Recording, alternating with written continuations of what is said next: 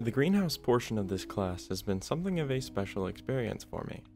From planting our seeds to watching our plants fully grow, it has been a very fun and eye-opening experience to know how much goes into producing plants for production and sale.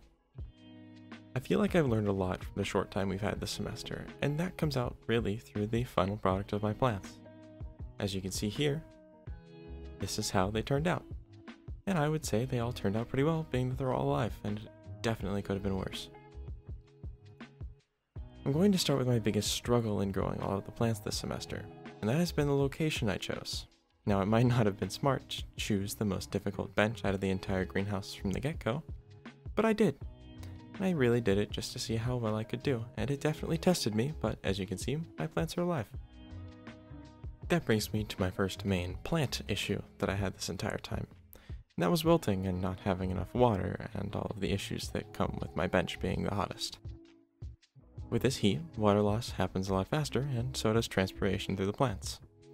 Other than the benefit I might get on a cold day, all really warm days, my bench started really suffering, especially the perennials and annuals.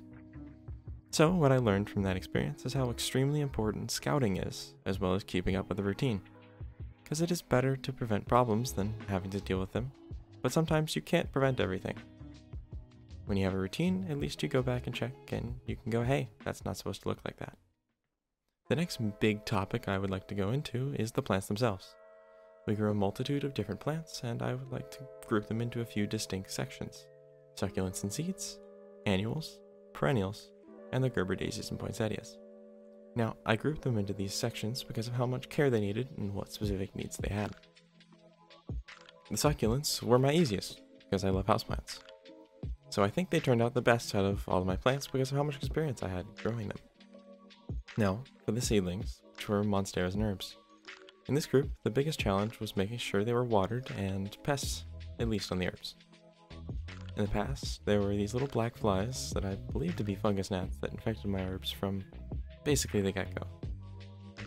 But fortunately, they didn't cause much of a problem to the plants, and they left once I cut back on watering. The second problem, which is a recurring theme on my bench, is just water loss.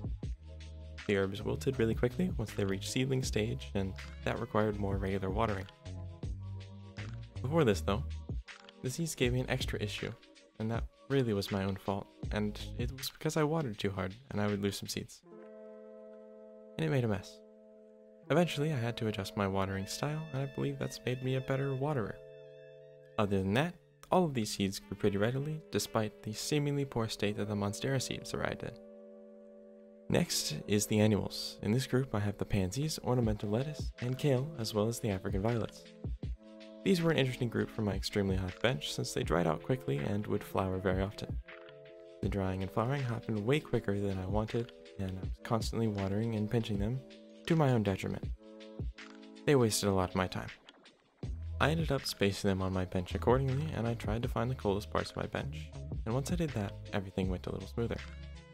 I tried to group them up with other plants as well to keep humidity up. This was the one peeve I had with the trays we were using, since it would have been much easier if they had been transplanted sooner, but only so much you can do. Next is the perennials. These plants required a much lower amount of work from me than the others. They were much easier to work with, and while they still suffered from the hot bench environment, they didn't show signs as fast and were much less stressful to work with. I'm also really used to working with perennials since I have a lot of them at home. Finally, we have the two most important plants for the class, the poinsettias and Gerber daisies. Starting out, we treated them very differently, with the Gerber daisies getting a lower fertilizer concentration than the poinsettias. But eventually, we noticed this couldn't stay the case. The Gerber daisies were not getting enough nutrients and needed a little boost. This little boost ended up being the rest of the semester. The Gerber daisies loved the higher concentration of nutrients, which was the same one we were using for the poinsettias. And it worked out, as the Gerber daisies ended up looking much fuller and greener than they were with the lower concentration. The poinsettias were tricky because of pests, and that's really the start and end to it. The poinsettias needed multiple pesticides, sticky traps, but still ended up with various infestations.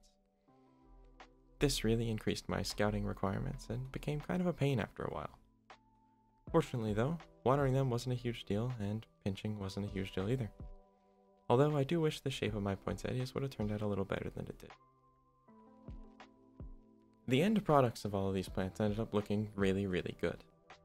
I would say the thing I'm most happy about is the fact that I didn't have any plants die. And that's not something that's easy to do. Despite my poor choice in bench, partially on purpose and partially not, this class proved to me that I can grow plants in any situation I'm given. But this class also taught me flexibility, and that's the most important lesson I was able to learn.